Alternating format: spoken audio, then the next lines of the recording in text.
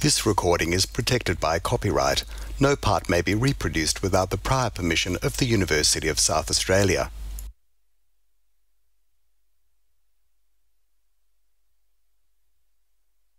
Good evening. My name is Pauline Carr and I'm the Chancellor of the University of South Australia. I would like to acknowledge that the University of South Australia meets on the land of the Kaurna people. We wish to express our respect for the Kaurna people, their elders and ancestors, and acknowledge the spiritual and cultural relationship the Kaurna people have with their traditional land. I extend that respect to Aboriginal peoples from other areas of South Australia and Australia. I would like to welcome you all on behalf of the Bob Hawke Prime Ministerial Centre and the University of South Australia for what promises to be an inspiring and thought-provoking conversation with the Honourable Julia Gillard AC, as she shares her experiences and advice from extraordinary women leaders as part of her new book, Women in Leadership, Real Lives, Real Lessons. Sworn in as the 27th Prime Minister of Australia on the 24th of June 2010 and serving in that office until June 2013, Julia is the first woman to ever serve as Australia's Prime Minister or Deputy Prime Minister. As Prime Minister and in her previous role as Deputy Prime Minister, Julia delivered nation-changing policies, including reforming Australian education at every level, from early childhood through to university education, creating an emissions trading scheme to combat climate change, improving healthcare, commencing the first ever national scheme to care for people with disabilities, addressing the gender pay gap for social and community sector workers, and delivering an apology to all those who had suffered through the practice of forced adoptions. In 2012, Julia received worldwide attention for her speech in Parliament on the treatment of women in professional and public life. She currently serves as the inaugural chair of the Global Institute for Women's Leadership at King's College London, which through research, practice and advocacy is addressing women's underrepresentation in leadership. She is chair of Beyond Blue, one of Australia's leading mental health awareness bodies, and chair for Global Partnership for Education, a global funding body for education in developing countries. We're also very proud to say that in 2017, following her annual Hawke Lecture presentation, Julia was awarded an honorary doctorate from the University of South Australia, and we very much appreciate her involvement in the university community and the ongoing promotion of the benefits of education and the opportunity it presents to transform lives. It is now my very great pleasure to welcome the Honourable Julia Gillard AC in conversation with Julia Lester. Julia Gillard, welcome to the Hawke Centre. Thank you. Terrific to be here. It's a great honour to have you. And we are today talking about, well, many things, women and leadership, both the concept and I will put the book in front of us all because this has pulled together so many ideas and so many great women, co-authored by you and Ngozi Okonjo-Iweala, subtitled Real Lives and Real Lessons. And we'll come to all of that as well as we chat. So could we begin just by asking you to tell us about your co-author? So who is Ngozi Okonjo-Iweala? Ngozi is a friend of mine, but we've come to know each other in recent years through attending international meetings together. So I chair the Global Partnership for Education, which is the multilateral fund that seeks to make a difference to school education in developing countries. And Ngozi chairs the Global Vaccine Alliance, which is built to ensure that throughout the world, including in poorer communities, people get access to vaccines. And given we're, making this in the era of COVID, obviously the Global Vaccine Alliance is hugely important. So we started attending meetings together, getting to know each other. We served on an international commission together about education, and we just got chatting about lives, perspectives, and increasingly we started talking about women and leadership, our own experiences and what we were seeing around the world. And then we said, hey, let's write a book. So we did. two crazy busy women at a crazy time, writing a book from different parts of the world, travelling. You can't just charge in and write a book, so you very clearly structured this book and the interviews. And I wonder firstly if we could talk about the women that you chose to interview, because this is based on theory and real stories. How did you find your 8 women?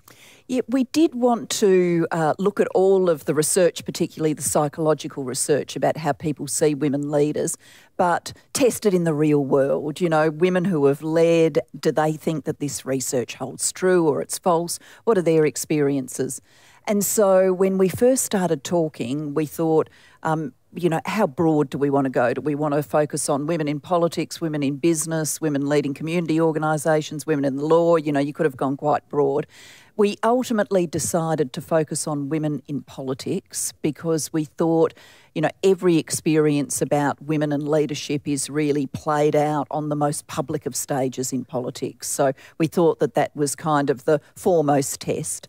And then we decided we wanted to get perspectives from around the world of women who were either leading today or had been leaders. And so that led us to women who have led in countries as diverse as, you know, Norway and Liberia. We wanted voices from all sorts of communities and backgrounds. I love the way at various parts of this quite serious book, I actually laughed out loud fairly frequently. Which I think you think's a nice idea. You hoped that would happen, did you? When we were writing, we had in our mind, what do we want readers to be doing? And certainly laughing out loud was one of the things we wanted from readers. We also wanted readers to be going, I can't believe that, you know, being presented with a new fact that they hadn't heard before. And we wanted readers to be saying, I'm determined to change that by the end of it. Yes, well, I think you've done all 3 of them, really. There's a lot of groaning of, oh, my goodness, are we still here? And some hideously awful moments, which we will come to, and some great triumphs, really. They're all there. So you asked all of these women the same questions, which obviously gives structure to your book. I wonder if we can just talk about the women briefly, and then let's get into what it was that you specially talked about. And I'm just going to go in order. It's probably alphabetical. Jacinda Ardern. Yes, Jacinda Ardern from our region of the world, doing such a fantastic job in New Zealand. And we wanted to interview Jacinda because she's a representative of a young leader. And of course, she had that experience of becoming a mother as Prime Minister. And we wanted one of the examinations to be, what difference does it make? How do people see women leaders when they have the status of being a mother? And so to interview someone who had her baby in the full public glare as Prime Minister was a very special experience for us and brought a very different perspective to the book.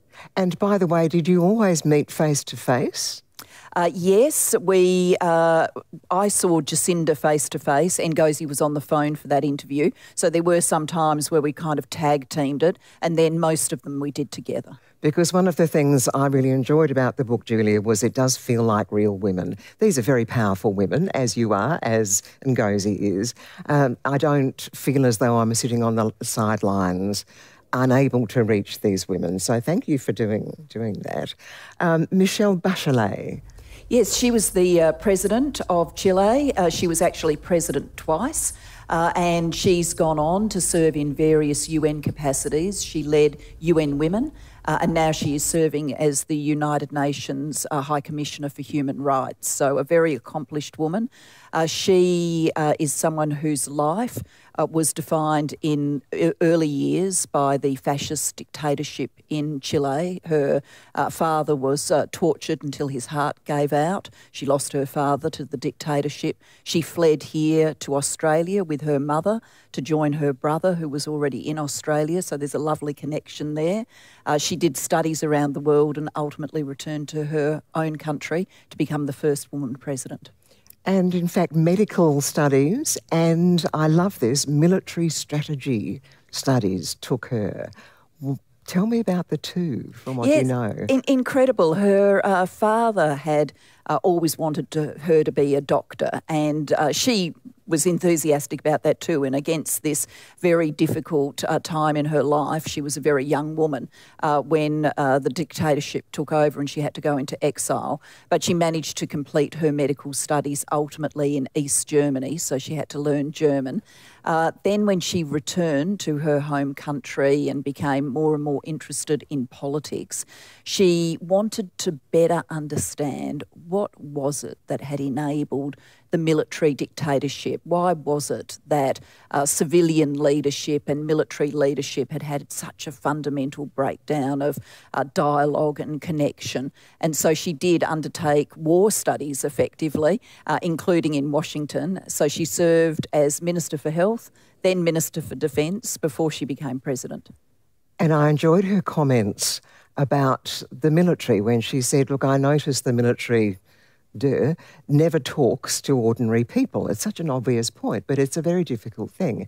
And that, I gather, fired quite a bit of her interest. But when she became a serious leader herself, she actually liked the fact that the military really understood discipline. And if she said, I'm boss, they said, OK, you're boss.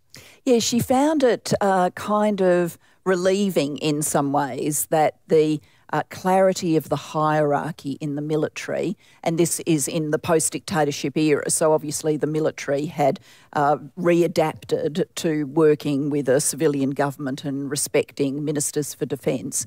And so she found that even though she was their worst nightmare in many ways, they were conservative men, she was a woman, she was divorced, she was from the progressive side of politics, so if they'd put together an identikit of the minister they didn't want, they probably would have come up with her. And she was an atheist and they would have been very Catholic? Yes, that's right. She not a religious person, and so a further sort of cultural clash.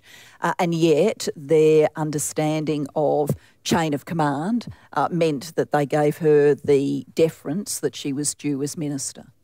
It's an extraordinary story. It is. And we'll come back to some details. Joyce Banda.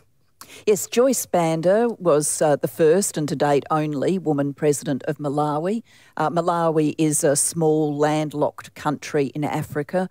It's poor. It's, industries are predominantly agriculture, maize in particular, some limited forms of tourism. It's not, where the big game animals are, so it's not been enriched by the tourism around safaris and the like. No gold, no diamonds. No gold, no diamonds. So a country in which the likelihood of a girl finishing secondary school is still 1 in 10. Only 1 in 10 girls do 12 years of schooling. Many of them don't make it to the end of primary school. So that's telling you a bit about the nature of the country. She became vice president really after becoming famous publicly for her activism around women. She fled a violent early marriage and she subsequently remarried and had more children in what was a happy marriage. But that early scarring experience meant that she spent a lot of time focused on women's economic empowerment, bringing together women so that they could become business women, they could have their own money, their own choices in life. She came to attention because of that. She ran as vice president with a presidential candidate. And in the very stressed, topsy-turvy world of that politics, he died in office and she became president as a result and served out the balance of the term. We use short sentences like that, don't we, to describe incredibly painful, difficult, tumultuously hideous times as well. It's so easy just to put someone's life in a list like that. I think I enjoyed again in your book that we do get to see much more of these women. You've mentioned twice already marriages that were not just bad, they were violent, they were hideous. And so women and violence, even in these leaders, becomes part of our life once again. Yeah, I'm hoping that one of the things that this helps to do is to bring stories we don't normally hear. I think from the Australian perspective, we obviously know a lot about our own politicians. We tend to know a fair bit about New Zealand. We know a lot about the US. We still look to the UK. We have a familiarity with Asia. But there are stories from Africa, stories from South America that I think people wouldn't be as familiar with. And we're presenting these women's stories through our discussions with them, largely in their own words. And they've spoken very openly about what formed them, their childhood homes, their lives, their relationships, their experiences, including their experiences as women who have been such senior leaders. Hillary Rodham Clinton, the only one who didn't make it to be the ultimate leader, but as I did laugh at this line too, when you said something along the lines of, if we're talking about gender and politics and power, who else in the world has learned more than she has? Yeah, absolutely. We use a line in the book pretty close to Hillary needs no introduction, and I think Hillary does need no introduction. We're all very familiar with Hillary's story, including the very painful loss in 2016, and she reflects on all of that and reflects on her life from her very early years, what made her a school leader. She tells a wonderful story about running for class president when she's in school and losing out, and one of the boys saying to her, because she lost out to a boy, one of the boys saying to her, whatever made you think that a girl was going to end up president? And it's like... It's an awful irony, isn't it? It's an awful irony. Insert all of these decades. And, of course, many of us hope she would be president and can still remember where we were and how we felt when the news came through that she wasn't going to make it. We won't talk too much about all of that because there's too much detail, but she still really is astounded, isn't she? And says, we didn't know what had happened. Yeah, she, in the book, and actually one of her staff members who attended the interview, we end up quoting in the book as well, a man called Nick Merrill, who's worked with Hillary for quite a long period of time, including during the 2016 campaign. And both he and she made the point that they had amongst their campaign team people who'd campaigned for President Obama, people who had worked on Democrat campaigns going back over years, people who had supported political candidates who had got into all sorts of scrapes and troubles. And they would join the Clinton campaign sort of, you know, with a, we've got this swagger, we know what this is going to be like because we've campaigned for X or Y or Z in the past, but X or Y or Z were all men. And ultimately, these very seasoned campaigners, after some time on Hillary's campaign, ended up saying, you know what, this is different, and it's different just because she's a woman. Yes, yes. Christine Lagarde. Yes, Christine Lagarde is a French politician, but she would be known to people predominantly because she led the International Monetary Fund. And so that's different from the other leaders that we've discussed who were in capital P politics, if I can use that terminology. But we thought we should speak to Christine Lagarde because the IMF is such an important institution in our world. When you attend meetings like the G20, which I have as Australian Prime Minister, when the, you know, nations with the biggest economies in the world come together, Christine Lagarde, as head of the IMF, attended that with the same kind of status as a head of government or head of state. And so we thought, given she'd had that insight into global politics, that it would be terrific to talk to her.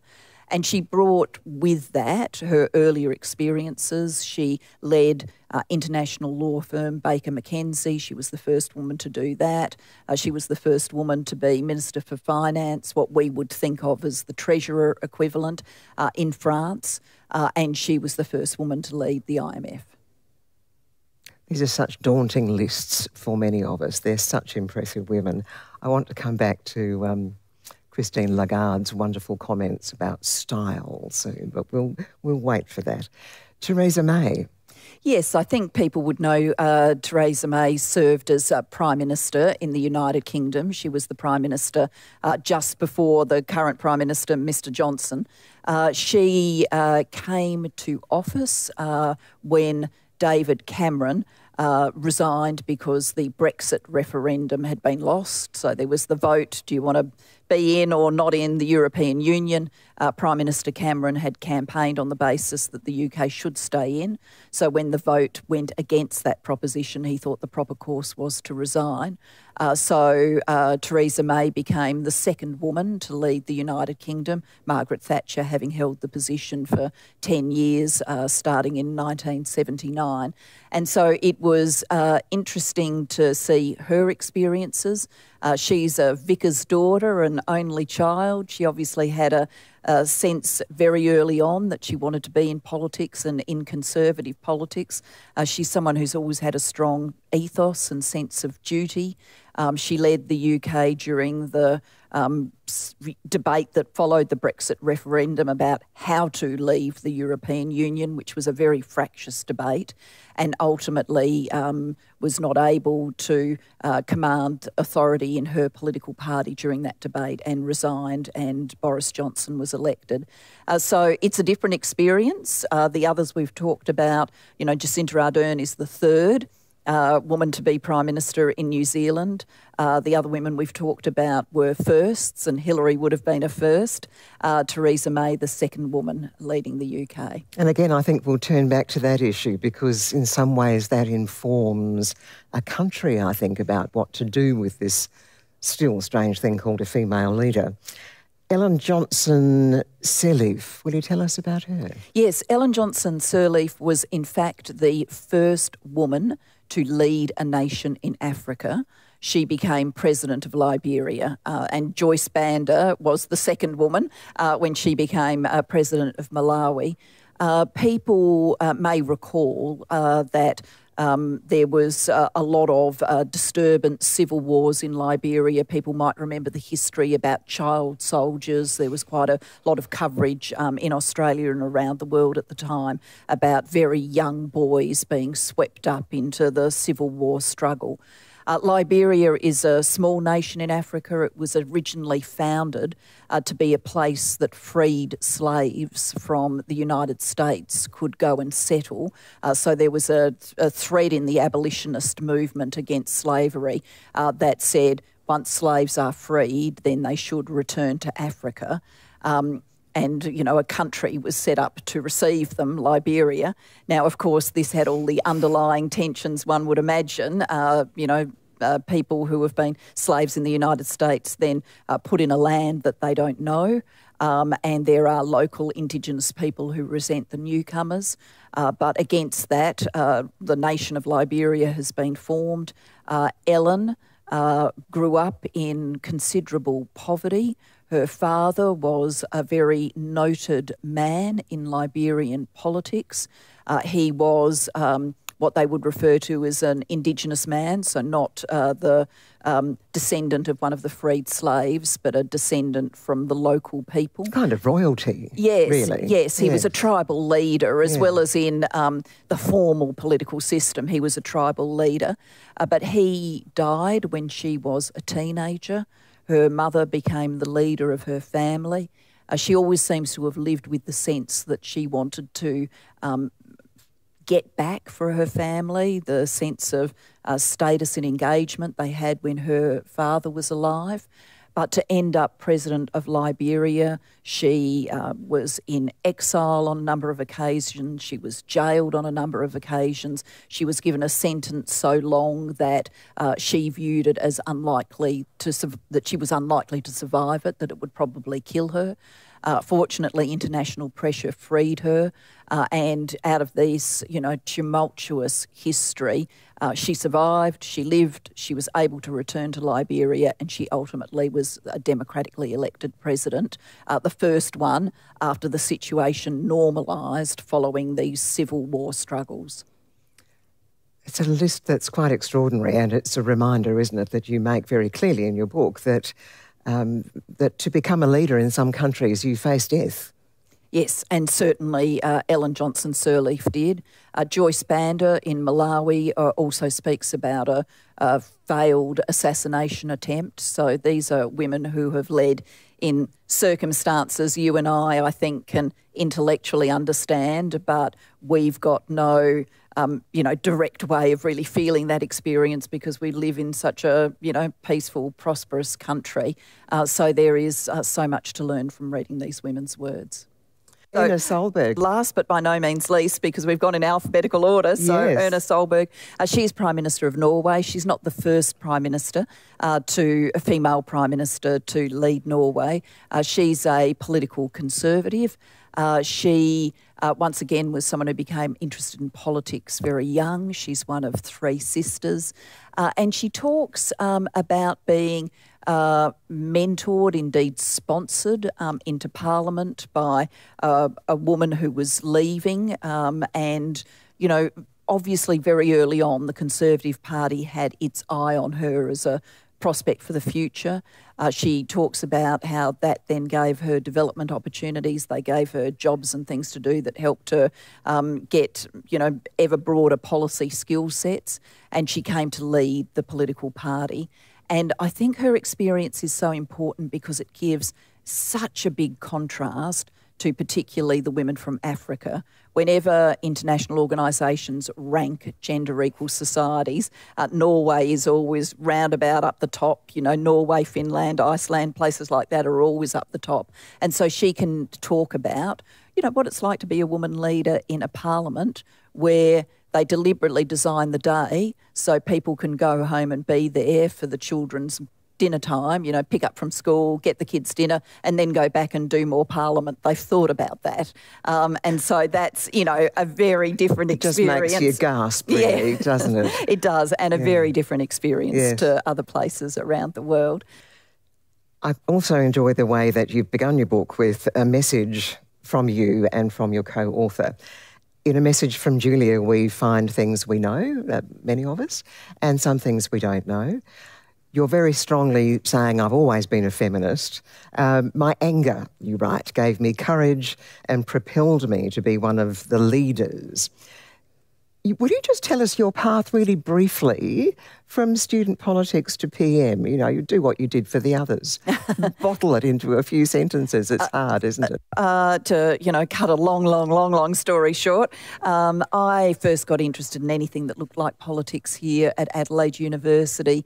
I got involved in a protest campaign about about cutbacks to university funding. This is so long ago. It was under Malcolm Fraser's government in the late 1970s and early 1980s. And I got a taste through that you can make a difference to your community, to your nation, if you raise your voice and get involved. And so I got ever more senior in the student movement. I ended up being president of the National Union. I sort of slowly formed this intention that, yes, I'd like to be in politics. It took me quite a long time to get there. And then I was ultimately elected in 1998. And I think the rest is probably pretty familiar to most Australians, ending up being Deputy Prime Minister and Prime Minister. In fact, 10 years since you became Prime Minister. Yes, we are recording this on the 10-year anniversary. The fact that you were the first female Prime Minister was momentous news. One of the points that you make is, looking back now, that there are at least 2 things you would have done differently. There are probably thousands of little ones, but 2 big ones. One of them in particular interested me, and that is when you would have started calling out sexism that you experienced. Now, we all know your extraordinary misogyny speech. Looking back, if you'd given that speech earlier, if you'd called out earlier, would it have made a difference to how you were treated? I don't think it's so much about giving that speech earlier. That's really not what I meant. I mean, that speech was very much of a particular moment and a particular context. What I meant was there's, so many ways, both subtle and unsubtle, that in the early days of my prime ministership, my treatment was different to a man in the job. Whether it was commentary about clothing, whether it was less of a tendency by people who deal with you to refer to you respectfully, and I'm someone who's always very happy, please call me Julia. But even before I'd made that statement, people didn't so routinely apply the prime ministerial title as they had to men in the past, just all sorts of ways in which I was being treated differently, the framing of issues in the media. And I think if I had started then, right at the outset, when a few of those things happened, to say, you wouldn't be reporting it like that if I'd been a male Prime Minister. You wouldn't have all of those articles about what the Prime Minister's wearing if I was a male Prime Minister. Can we actually talk about this? Not in an accusatory way, but in an educative way, and hopefully have set some new norms and some new baselines. I thought that, I was getting some differential treatment, but that was because, it was the first big whoosh about, we've got, the first female Prime Minister, and that over time that would normalise and it would go back to kind of business as usual in Australian politics being pretty rough and tumble, but not particularly gendered. But what I actually found was, the more the government governed, the more decisions we made, some of them controversial, the hotter the political water became, the more gendered the dialogue became. And then if you raised it then, it was met with you're only saying that because the government's in political trouble and you're trying to distract from the political trouble. So you didn't have the space to just raise it in this more open fashion that I might have early on. So you call it shrill, in fact, don't you, that the anti-female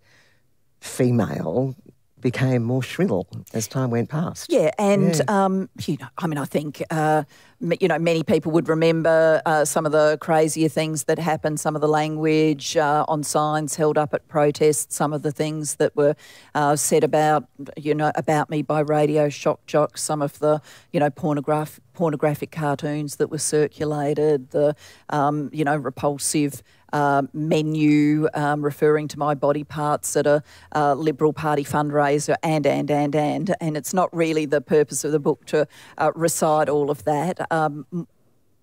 Rather it's I've learned from those things and I think, if I can learn from those things, we can all learn from the real life experience of so many women leaders.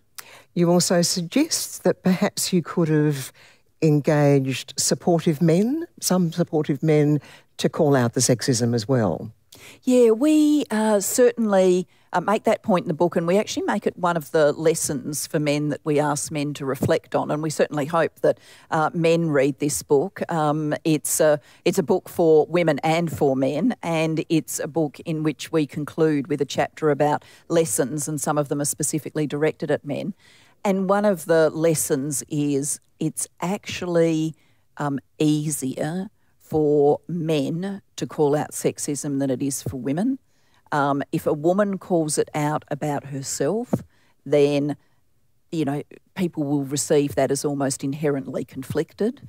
She wants a promotion or she wants some form of treatment, and is she really saying she's not getting it because of gender, or is she using that as a cover for something else? Whereas if a man says, and it doesn't have to be combative, it could be just in a meeting, as the meeting goes on, we've seemed to have heard from everybody, but we haven't heard from, Susan or Maria, or as often happens, the women or a woman in the room has raised a really good idea. Everybody's passed over it, and then a man sometime later says, actually, why don't we do this? And people go, that's genius. Actually reminding the room, I think that idea was first raised by, and pointing to the woman in the room. If a man does that, then I think it can make a big difference. It will be heard for what it is, and a fair intervention about the gender relations.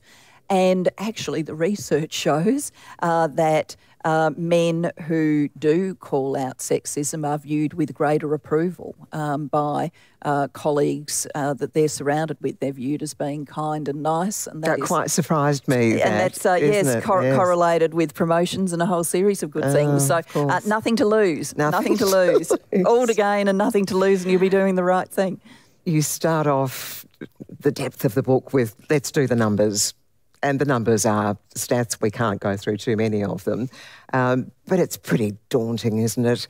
You first of all look at women in leadership politically around the world, historically. Can you just give us a few of the numbers that matter? Yeah, look, we invited people to play a numbers game with us, and asked a series of questions where how many women have won the Best Director at the Academy Awards, and the answer's 1. And we then pose a whole series of questions where the real answer, the routine answer, is 0. How many women have led the United Nations? How many women have been President of the United States? And on it goes. We then present the numbers about how many nations around the world have been led by women, and to snapshot it really effectively. Nations mostly have never been led by a woman. We're down in the sort of, 30% kind of range of nations that have ever been led by a woman. And then when we look at the number of times that women have led a nation more than once, that's an incredibly limited number. And New Zealand is one of the few countries in the world that's ever had a woman lead it 3 times. So it's possible for most of the world's population to be there, recounting on their fingers who's led their country, and never to have lived a moment under the leadership of a woman. I was horrified, but kind of laughed at your figure to say, if we continue it the way we're going, it's getting tiny bit better. It'll take us 95 years to get equal representation. I did laugh. To which you and Ngozi said, well, let's write a book then. Let's try and speed things up a bit. And that's the agenda that you've tried to set, really, isn't it? How can we speed this up a bit? Yeah, that's right. I mean, things are changing, and I always want to point that out because I think it should give us a spirit of optimism. If we convince ourselves that nothing's ever changed, then that's very demoralising. I know in my own life, I was born in 1961, I'll turn 60 next year. If I look across my lifespan, things have changed a great deal for women. But the experts, for example, the World Economic Forum, have wargamed at the current rate of change. When are we going to see equal treatment in politics? And they've come out with this number, which is pretty close to 100 years, which means, a child born as we're talking now will be, maybe we'll live to see a gender equal world, but only just. They'll have to make, 95 to see it. Now, that's too slow.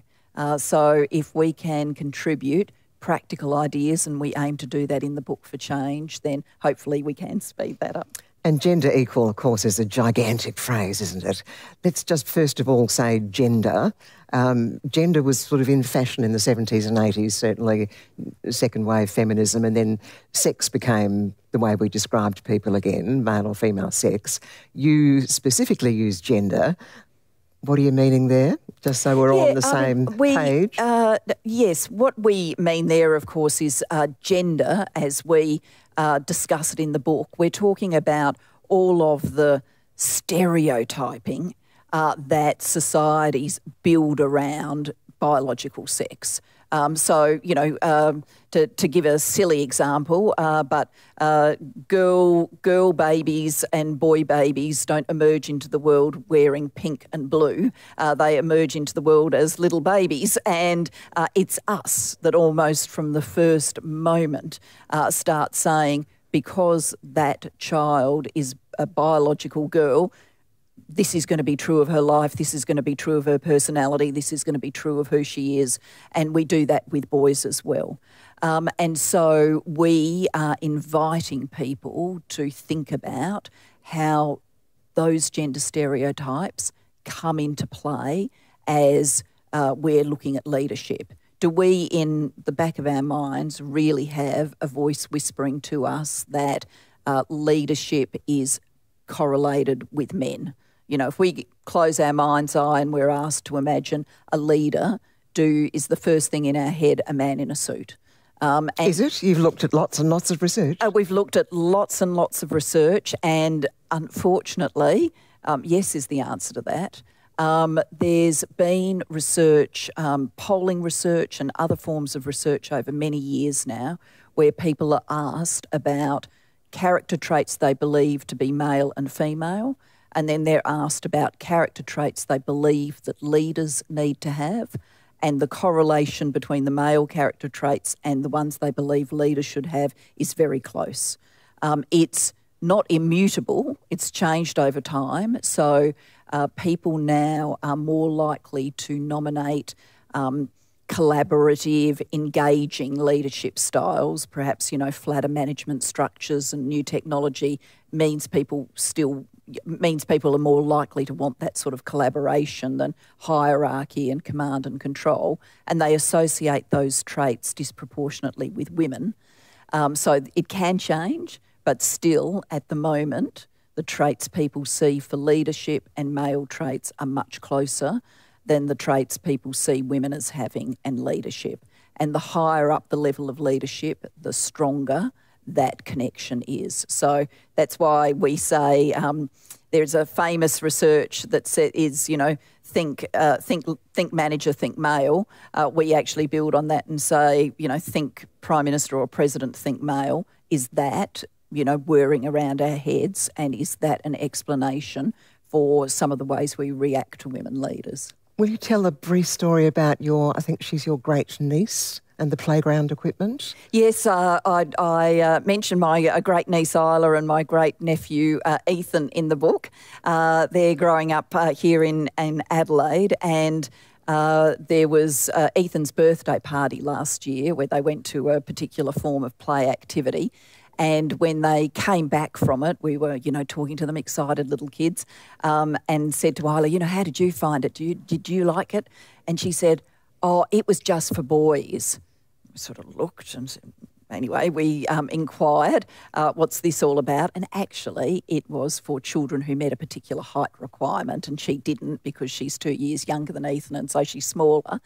And no one in my family would have said to her, you can't do this activity because you're a girl. Yet somewhere she'd picked up, it's not because I'm little, it's because I'm a girl that I can't go and play with the others at Ethan's birthday party.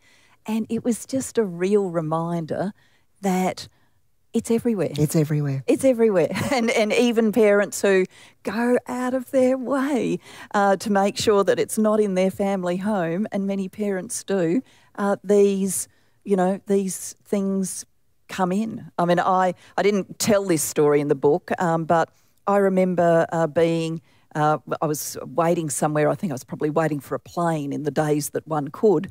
And when we were flying, I was flying around the world, and literally hearing a mother lose an argument with her young daughter about pink is for girls. So, with the certainty of a 5 or 6 year old, this young girl's going, pink's for girls. And this mother's going, no, but, Daddy's got a pink shirt. No, pink's, and you would see this, woman thinking, I'm losing an argument with my child around gender stereotyping. And I'm doing everything. What on earth is going on? Julia, my family had exactly the same. Pete bought a pink T-shirt for that reason, and our daughter, aged, 3, you don't wear that, Daddy. I mean, we'd done everything. Yeah. We gave her toys, which were hammers and nails, and she put them to bed. You try, don't you? You try. I want to get on to some more specifics, but just one more thing. I was taken by your comment that the most peaceful and prosperous version of our planet cannot be reached without better including women. Now, that's taking a very big jump from, the playground equipment, I know, to management styles, pyramid styles, business, politics. This is taking us to the global crisis we face. Could you tell us more about that moment? Sure. We, in the book, take a look at some of the global research about how we develop peace and prosperity. And it's very clear that, for example, in war-torn societies, conflict societies, that if women are included at the decision-making table that makes a peace agreement, that it is far more likely that that peace agreement will hold over time. All of the economists and private sector people who study these things will tell us that if women around the world were able to get education at the same rates as men, if they were able to access the labour force in the same way, that global GDP, that the amount that our world generates as its wealth would be turbocharged. The statistics are measured in the trillions of dollars. That's our bigger jump that we're talking about. And so we draw on that kind of information to say, well, look, if we are systemically excluding women and girls from education, from the labour force, from equal pay, from politics, from business, then we're not being the best version of the planet we can be. Now, does that have something to do with women in leadership? Well, we show in the book that yes, it does, because there's this wonderful study from India about the impact of women being village leaders and that impact on girls in the village, particularly if they see two women lead the village. So over time they see two women leaders. Girls in the village then express the view that they could be a leader. They want to be able to choose their own occupation rather than their society telling them that they need to be a wife and mother and not work, or in Indian society that the occupation of the girl when she marries will be defined by her husband's parents, which was the norm in these village settings. That then makes a difference to her contemporaneous behaviour. She studies more and does better at school because she can see it leading to something, instead of her life being one where, what's the point of hitting the books because I know I'm going to be just a housewife and not be in the paid workforce. So, we put all of this together and say, there's a series of threads here that can make a very beautiful picture, and it is about a peaceful and prosperous world, but we've got to make sure, if we want to get there, that the threads of gender equality and women's leadership are interwoven. We'll come back to education, of course, and poverty. We can't avoid either of them. Okay, so I want to come to your hypotheses now. You both say, okay, we're going to give you 8 women and 8 hypotheses, theories which we've come up with from experience and other people's research, and we're going to give them a go, give them a run. Number 1, you go, girl. So would you just broaden that one out for me? Sure. The way the book is structured, whilst we did the interviews, we don't present it chapter by chapter. We don't have a chapter on Hillary and a chapter on Ellen. Instead, our main chapter structure is around a series of hypotheses which we test. And we've drawn these from the research overwhelmingly, and we've asked our women leaders about them. And really the proposition we're putting to our women leaders is the research says this. Did you live it or didn't you live it? Do you think the research lived in your life, or was real life quite different to this material that was generated by psychologists and other forms of researchers? And the first proposition we put to them is, you go girl, we summarise it as, but it's really whether they grew up in an environment that was permissive of the proposition that women could lead. And each of our women leaders says that in their family homes, they were taught to think big and to aspire about their future. So none of them was told, look, young Ellen or, young Erna or young Jacinda, you must grow up and be Prime Minister or President, like that's what we want you to do as parents. No one was treated like that. But they were all, what they were, had conveyed to them was that they could make what they wanted to out of their lives. And many of them had childhood experiences of leadership in schools and in scouts and in other areas. And so we, out of this, believe that the proposition that the family home can help create a woman leader is proven. So, it matters. And it's not always, Julia, from your examples in the book, that these women came from upper-class families, lots of privilege, lots of money, and said, you can be anything you want to be. And I'm looking at you and your co-author's life experiences, where, in fact, her parents both had PhDs, both the high expectations of education, all the kids expected to go to uni.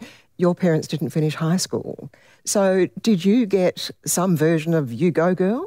Yes, I did, in the sense that neither of my parents finished high school, my father leaving school at 14, but both of them very intelligent, regretted, were wistful about the fact that they never got to finish school, wanted my sister and I to have better than that, to have a great education, and, gave expression to their desire for us to have the best possible chance in life by literally migrating around the world. We came from Wales in the United Kingdom to Australia because they thought we would have a better life here. And so we did grow up with the sense that, this is about opportunity, you've got opportunity, you should make the most of it, education's precious, never take it for granted, you're getting an education, we didn't. And so that, I think, was this permissive environment about aim high. Which can be a burden for some children, can't it? I never had anything, but you've got all the opportunities, and some children turn right against that. Yeah, and I think it's it is this question of permissive versus directive. My parents, never said to my sister and I, you will be failures unless. It was much more on the opportunity side. If you want to, you can go to uni. If you want to be a doctor, you can be a doctor. If you want to be a lawyer, you can be a lawyer. You have to work hard and you have to hit those books and, all the rest of it. But these things are possible for you. And they certainly never said those things are for the boys. Interestingly, two things there. Every single one of the women that you interview, including the two authors, you've all talked about working incredibly hard. So we just take that as a given, I think. The other thing you've just touched on is you have a sister. And it was interesting looking at all of the women that you chose. Some had brothers, some only had sisters. Teresa was the only one, I think, as an only child. That's right. Did having brothers make a difference to your leaders' concept of themselves as future leaders? I don't think we can say that exactly. What we can say is many of our, leaders had childhood experiences that put high degrees of responsibility on them early.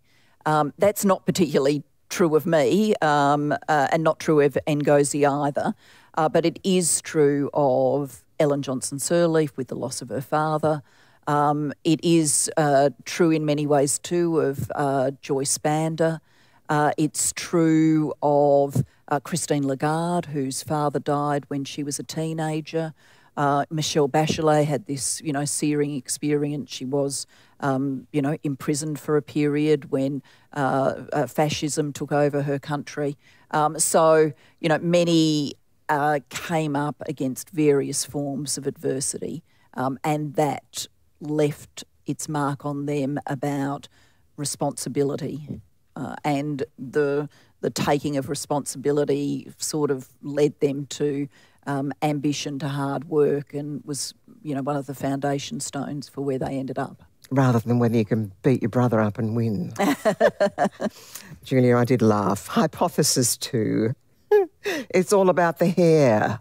It's all about the hair. This is our hypothesis around whether there is a greater focus on appearance for women leaders. And, it's almost a kind of no-brainer because the answer is yes. But, really? Yeah, we do unpack some of the research around it and we ask each of our women, and we got the It's All About the Hair from Hillary Clinton, because she had been known to joke that during her period when she was Secretary of State in President Obama's administration and she was flying around the world constantly, that there were times that she just pulled her hair back in a ponytail. The scrunchie. With a scrunchie, yeah. A colourful elastic covered band, and she joked she was going to call her book about that period, 100 and something country. She was going to call it the Scrunchy Chronicles, more than 100 countries visited, and it's still all about the hair. She also quotes, though, a hideous figure that when she was running for, this is the campaign, 2016, I think. Yes. An hour a day on hair and makeup. Yes. which I went, oh, okay, right. But she then says, that's an hour a day I didn't have to campaign. Over a whole campaign, that's 24 days I didn't have to campaign. Yeah, I mean, it's... Put it like that. That's hideous. Yeah, it's crazy. It's crazy. And, you know, we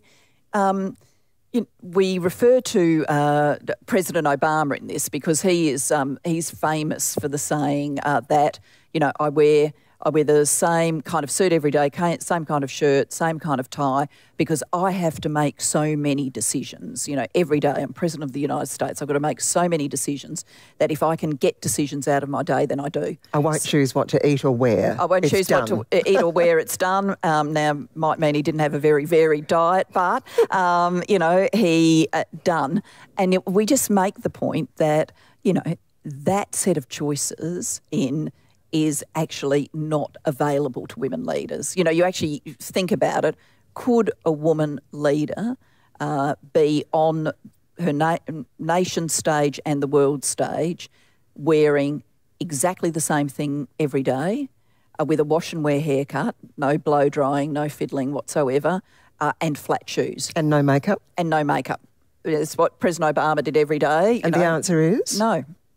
Not faintly? No. I mean, you'd probably say the closest, leaders like Angela Merkel, Chancellor Merkel of Germany, and Hillary talks about this herself. They've developed a look, at least in what they wear, that they don't vary from in the hope of closing down commentary around the clothes. Margaret Thatcher did it, actually, with the blue suit, didn't she? Yes, she did. The iron hair and the blue suit. Yes, and the pearls. Yes, but it never changed, really. It never changed. And we talk in very different contexts to our leaders about did they effectively get their own kind of uniform. Men have the benefit of an already accepted uniform that we accept, that male leaders will be wearing suits, ties, shirts.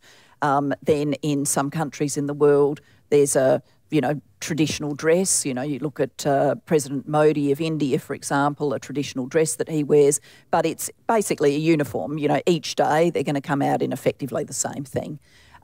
We talk to our women leaders about did they ultimately end up trying to close down the commentary on their appearance by developing their own little uniform. And the answer is, by many of them, effectively yes, including for our African leaders doing that but wearing traditional African dress or a contemporary version of African dress.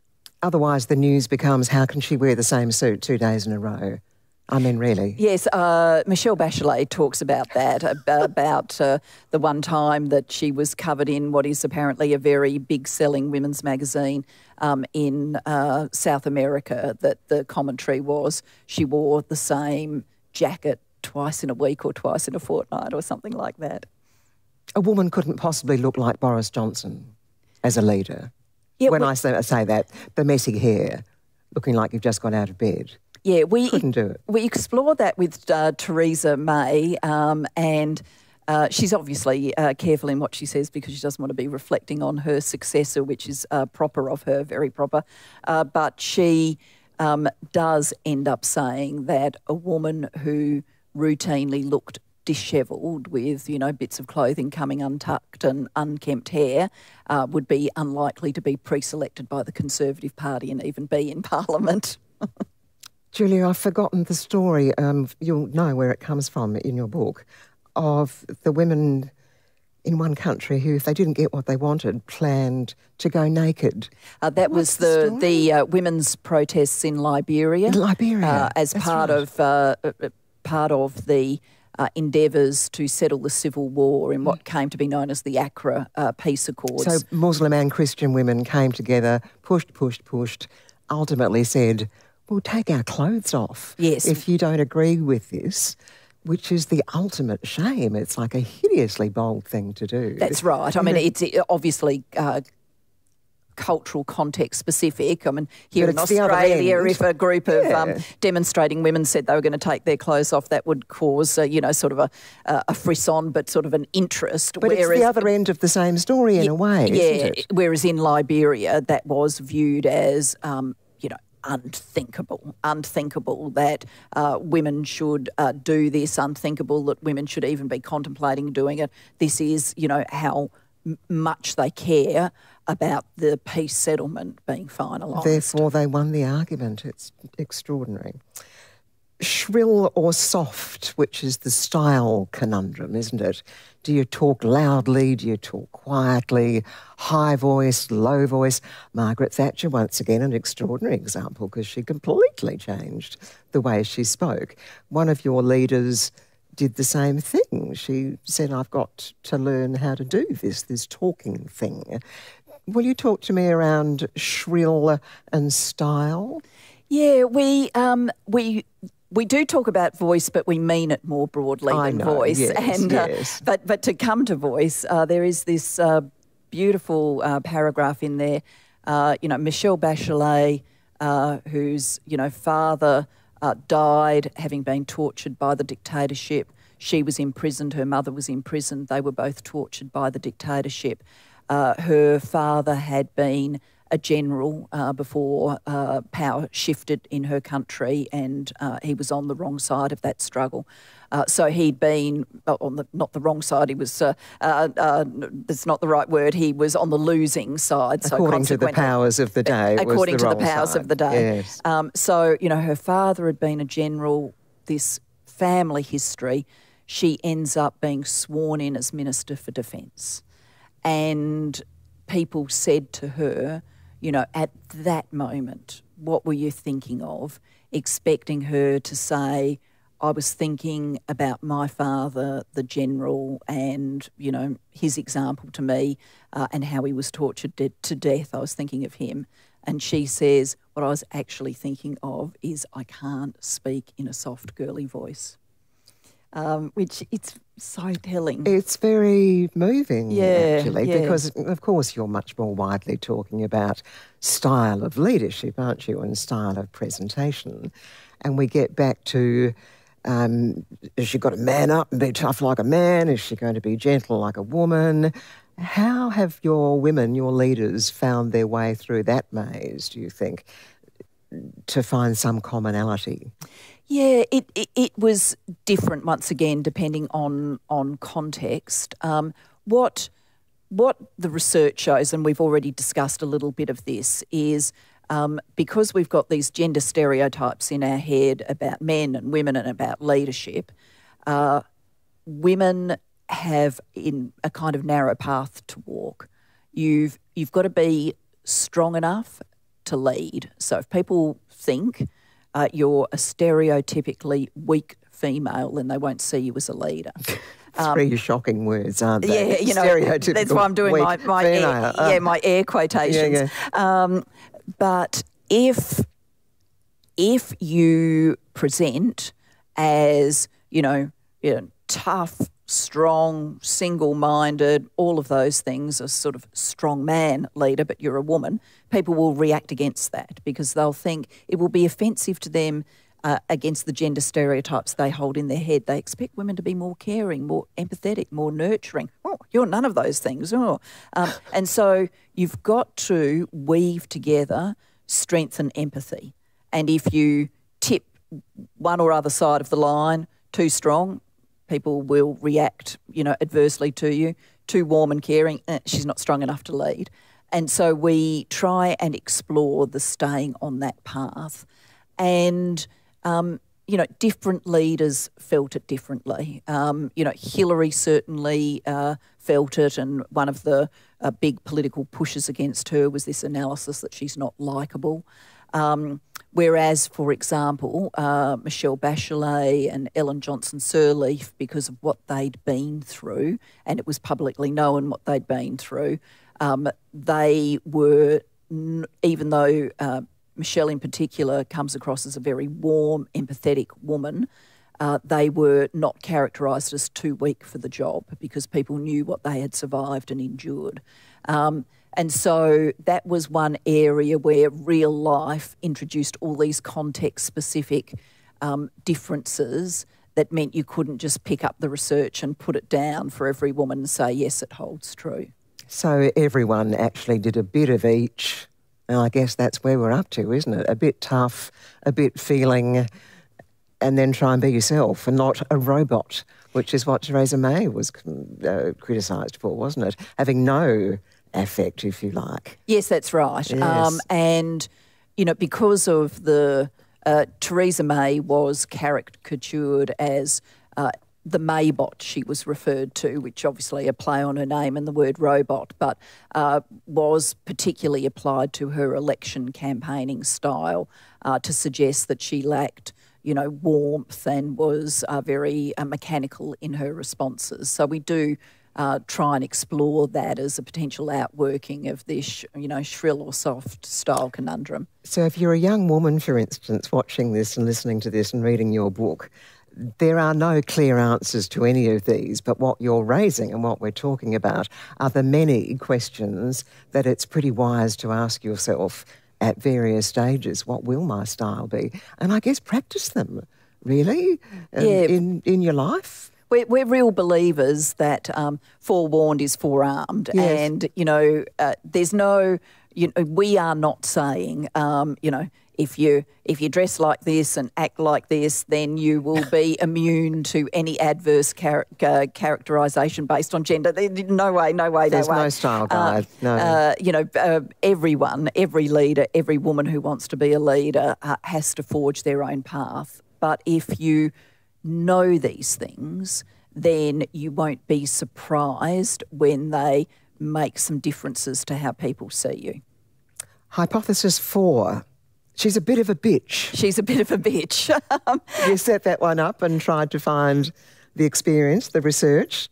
Yes. Fill that one in for us. Yes, we did. And we knew it might be controversial to call a chapter using the B word. She's a bit of a bitch. But we moved even a step beyond this shrill or soft style conundrum and looked at some truly remarkable research about how people react to strong women. And so to give you an example of this research, university got, randomised control trial groups of voters and they get them to score a political candidate, including whether or not they'd vote for them. So they've got actors, pretending that they want to be elected as, senator for whatever in the US. So 2 different groups of voters, exactly the same script, but the actor pretending to be a candidate in one group's a man and the actor pretending to be a candidate in another group's a woman. And the script has got in it lines like, I'm the sort of person who gets things done and sometimes I've got to step on people's toes to get things done, but I always do. And when that line is delivered by a male candidate, fine. When it's delivered by a female candidate, and when they do the voting intentions, less people prepared to vote for her. As clear as that. As clear as that. That, if you own power that strongly, if you own it that strongly, you've so offended against those whispering stereotypes in the back of people's heads, including our own, that people say, she's a bit of a bitch, don't like her, I really don't like her, she's a bit of a bitch. And some of the researchers who have unpacked this say the reaction is so visceral that they use words like contempt and disgust to explain it. Well, they're very strong words. It's very deep, isn't it? Very deep. It's very deep. And it's in us, and it's not me or Ngozi saying it's in you. It's in us, it's in all of us. And if we're honest, I think we probably can all imagine or think about a time in our lives when we've looked up a hierarchy at a woman leading and thought to ourselves, she's not pretty tough, she's pretty hard-boiled, she doesn't seem very nice. And you've got to ask yourself now, were any of those things true? Or did I see that or conclude that because of this stereotyping? So we work our way through that. This is the one that with the women leaders, most of them didn't think it held true for them. And, you know, we end up musing, you know, is that because people don't say it to you? Because the research, in fact, says the opposite, doesn't it? Yeah, the research says the opposite, and, you know, people are unlikely to sprint up to a female leader and say, well, I reckon you're really... I don't like you at all. You know, people don't do things like that, but they might think them.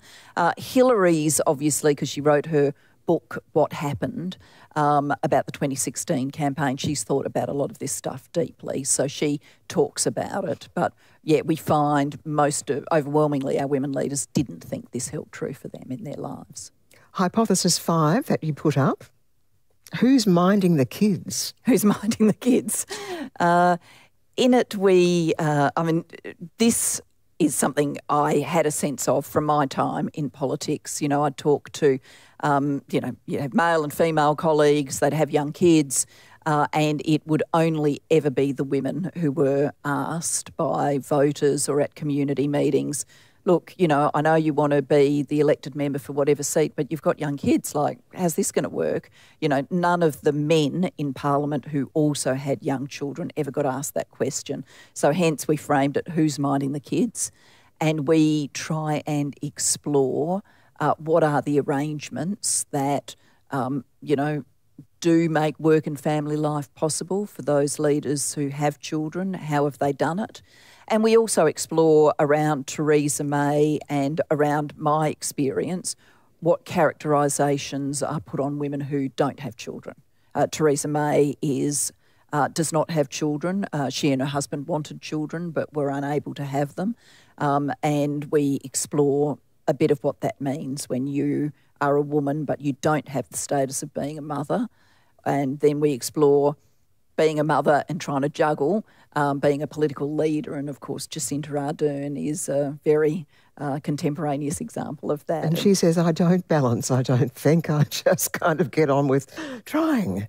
Yes, I mean, she's very honest, isn't she's she? very honest. Yes. Very, in fact, very I follow her on Instagram and she posts in her pyjamas. Yeah. In the morning. Yeah, she's very honest. And she, you know, just says, she ends up using expressions like, I think we women are high guilt creatures and no matter how we're doing it, we feel like we should be doing it some other way, and you sort of learn to live with that. And she talks about her partner being the, primary caregiver for their baby, for their child, Neve, and she talks about how that's given permission for a lot of women whose partners are the primary caregiver to talk about that experience and bring it to the forefront. So, and in fact, Anna Solberg does too, although she somewhat cynically, I think, talked about her husband. Didn't he get some fabulous prize of being Father of the Year or for being a dad at home? In a society that has very good support for caring arrangements and for families, for people in all walks of life, not just politics. She does talk about the role that her husband played, and he did win sort of, you know, Father of the Year or Man of the Year or something like that, and a number of her women friends saying, I do all of that at my place and no one's running around giving me an award, you know. It's somehow different if a man does it. Hypothesis 6, Julia. There's a special place in hell, which is part of the phrase that's attributed to Madeleine Albright, for women who don't support other women. Do women really support other women? Should they? We? Well, we deal with all of the complexities of that, and because it's complex, it's not a one-word answer. There is a view that analysis of corporate structures tells you that if a woman makes it to the top, then other women don't. And so there's been this image grow up that there are the kind of these queen bee, sort of mean girl women who make it to the top and then shove other women down so that they're the only one at the top of the tree. And the research actually debunks that. It's not the conduct of the women so much as businesses who say, a woman. We've got one of those. Tick. We don't need to appoint any more women managers. We don't need any more women on the board because we've got one.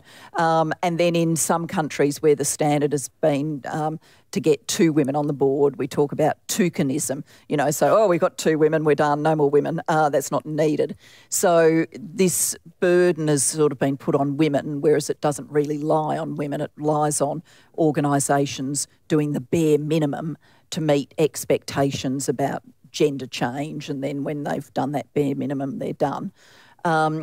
But we then explore with our women leaders, did you feel supported by women? When didn't you feel supported by women?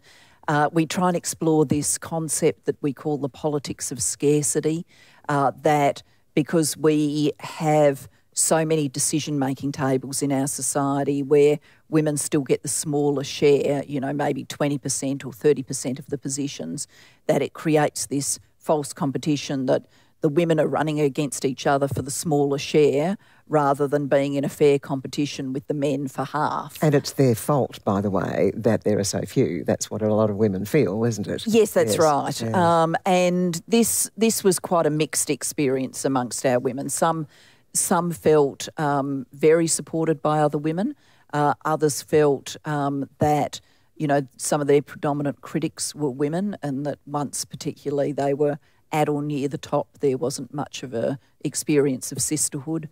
Theresa May talks about female journalists who she thought were more critical of her than they would have been of a male Prime Minister in the same position, so almost overreacting to a perception that they might be biased in her favour because they're a woman by being hypercritical. You know, I thought of that story as a former journalist. There's also the pressure as a young woman that you go out to interview another woman and the journalists back at the office say, she's going to be strong and she's going to be pathetic on the woman. Yes. So as the journalist, you feel like you ought to be tougher on the woman. It goes on and on and on, doesn't it? Yeah. The next hypothesis, which is a pretty powerful title, Modern Day Salem, which is referring to the witch hunts, of course.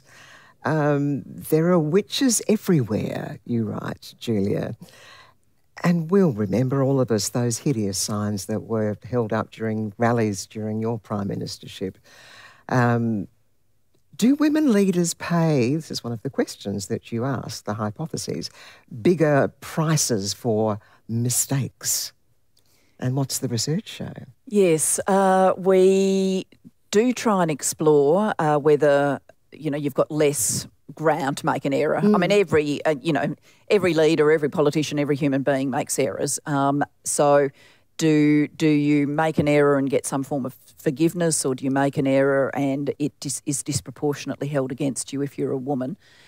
We did look at some of the research here, and it ended up saying yes, but where it says yes is you pay more of a price for a mistake if you are a leader doing a role that is not correlated with your gender. And the main piece of research we cite is there's people have been asked to react to the proposition. There's a protest on a campus, and they're asked to react. The right number of police are called out and the protest is peaceful, everything's fine. Too few police are called out and the protest gets unruly and things are damaged and there's violence. Bad, right? So that's not complicated. Better to call out the right number of police. But they then test the proposition. Imagine that the female president of a women's college makes that decision and she gets it wrong. How do you feel about that? How do you feel if the president of the women's college is a man, which would be sort of almost unheard of? Presidents of women's colleges in the United States are women, not men. How do you feel about it if the person who made the wrong decision was a male police chief? How do you feel about it if they were a female police chief? And the researchers found that people paid out more against the person who was in the gender non-congruent role. So the woman police chief was seen to have made worse of an error than the male police chief. The male president of the women's college was seen to have made worse of an error than the female president. So it's telling us that we take this stereotyping with us, and there must be something in our heads that says they're liable to make that mistake because they're really not in the right job. And why is that about witches in Salem? Well, we really use the witches and Salem to, because witch is such a commonly used insult against women leaders, it was used against me, whether you quickly move from accepting a woman leading to sharp characterisations against her because she's made an error. There's no ground for forgiveness. It happens so quickly. It happens so quickly, yeah, and the backlash is so profound. So we do look at all of that. We look at it mostly through the experience of a woman we didn't interview, but the former president of Brazil, Dilma Rousseff, and we explore whether she, when she was impeached, was paying more of a price than a male president of Brazil would have. And it's an interesting way of shining a light on those issues. I found that a very puzzling and perplexing story, but it's a very good one to read. Good, informative. Yes, one I to think read. it's informative, and one that people may not be familiar with, and it is truly intriguing. Hypothesis 8, this is the last one, which is about the role modelling riddle. And again, it's a hypothesis. You ask the women, you test the research, and it's not clear, is it really? Some women had mentors, some didn't. Some women leaders had role models, some didn't. Some had negative role models. Where have you come out with that one? Yeah, I've come out looking at our leaders' experiences and the research on the basis that role modelling does matter, but it's not as simple as saying, as we all often do, you can't be it if you can't see it. That's a very, much used statement. Where the complexity comes is role modelling works if women can feel some form of identification with the role model. If they look at the role model and think, she's superwoman and I could never be like that, then it's actually a discouragement. Yet, if the woman leader says, look, it's so tough. It's so tough. And every day I have to live through this, this and this and this. So I'm not superwoman. Let me tell you just how hard I find it. If you go too far down that line, you discourage. So you've got to have this path in the middle where you are reminding of the joys of leadership. Why should a woman want to be a leader? And you're being practical and informative about the stresses and strains in it, but not putting other women off. And I think because we sort of can be a bit naive about role modelling and just think, if there is a woman who's leading, she's a great role model, it's all good. We aren't missing this. We are missing this discouragement effect, and we've got to understand that and make sure that we're not falling into it. And this is the age of simple answers to complex questions, and we've just got to resist that, don't we? Nothing could prove that more than the complexities that you and your co-author have uncovered. Julia, just really towards the end, there are standout lessons, and I'll just summarise a few of them. It's not really about the hair, you tell us, but expect it. Expect that there will be issues about your appearance if you're a woman who's going to be having a go at leadership, and work out strategies. Be wary, you say, of gendered advice in this area. There's no right way, you tell us, to be a female leader, and the examples are such beautiful of your leaders, such beautiful examples of that. The bit of a bitch versus smile all the time, that's an interesting one. The advice is what to a young woman? Do you smile a lot? Like Anna Solberg says, I do smile. Or do you do the firm, What do you think? Yeah, we recount in the book this wonderful discussion with Erna Solberg, the Prime Minister of Norway. So you've got to imagine the moment we're actually in Brussels because she'd been at a European Union meeting. We're meeting in the Norwegian embassy to Brussels, so all, blonde panelled wood in that kind of decorator style. And, Erna Solberg is telling us, I had to ask my media advisor, what's resting bitch face? I like this. The so-called phenomenon that women's faces at rest can look bitchy. And Erna says, now I smile a lot more. We don't think you can. We don't think... One of your other guests, by the way, she's older, it might have been Ngozi actually, says, I've noticed as I've got older, everything drops a bit, so she tries to keep it up. I did laugh. Yeah, we had lots of fun with this. And it's not as simple as you can outsmile it. There's no one answer to all of these differences. And in that final chapter, the standout lessons, we don't put the burdens of addressing them all on the shoulders of women leaders. We talk about what the media should do, what men should do, what others should do to make sure that we're creating a better environment for women to lead in. But for the women leaders, we basically say, look, be alive to the fact that there are these reactions to powerful women.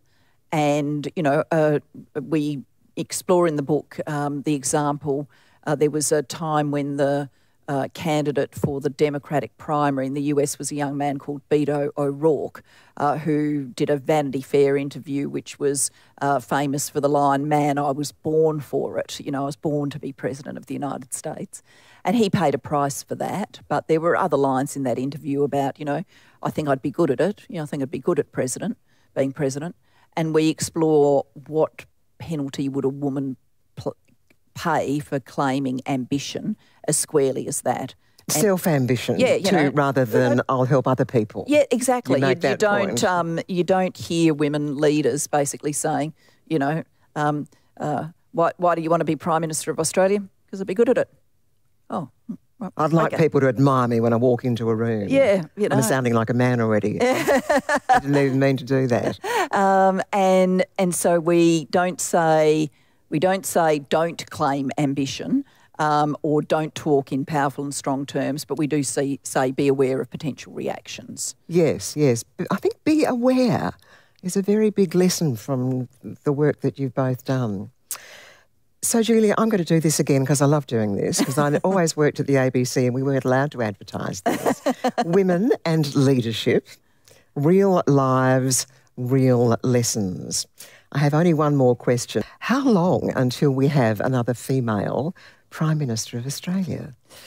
Oh, I don't know. I know you haven't got a number, but you know what I'm saying. Yeah, look... because some women said it was easier because there'd been someone before, but then there's the one you've mentioned. Oh, we've had a woman, newsreader, doctor, leader. We don't need to do it again. Yeah. I am optimistic if I have my 60th birthday next year, which I do, and I'm hoping to live a long and healthy life, so touch wood, whatever. If that comes true, then I think I will live to see a number of more female Prime Ministers in Australia. I think more women will do the job. And I think that's particularly true on the Labor side over that sort of sweep of decades that I'm thinking about, because we've done so much on affirmative action to bring women through. You can't routinely have women prime ministers if you don't start with basically having half-half the members of parliament in your political party women, and then having around half-half the women in the ministry and half-half in cabinet, because in our system, the people who are thought about for leadership are the people who have come through to those senior levels already, like holding a cabinet-level portfolio. And because we've done so much change and there are so many women, and that will continue into the future, I'm optimistic about the Labor side. I think quite a bit needs to be done on the Conservative side to bring more women in, so that there's, more and more women and more possibilities over time. This can never be a story about the one woman. Politics is complicated. Life can be vexed. After every election, newspapers will write, here are the, 6 newcomers who are the talented ones to watch. If that story is 5 men and 1 woman, then you've kind of lost it before you've begun. It's got to be 3 men and 3 women, and then they'll go about their political careers, and good things will happen and bad things will happen, and people will exit politics for family reasons or whatever. All of the things that are just life and politics will happen, but a few of those will emerge into contention for leadership, and you want an equal number of the potential contenders to be women if you're routinely going to end up with women in the top job. Julia Gillard, thanks for what you've done and thanks for speaking to us today. It's been a great conversation. Thank you very much. I've enjoyed it.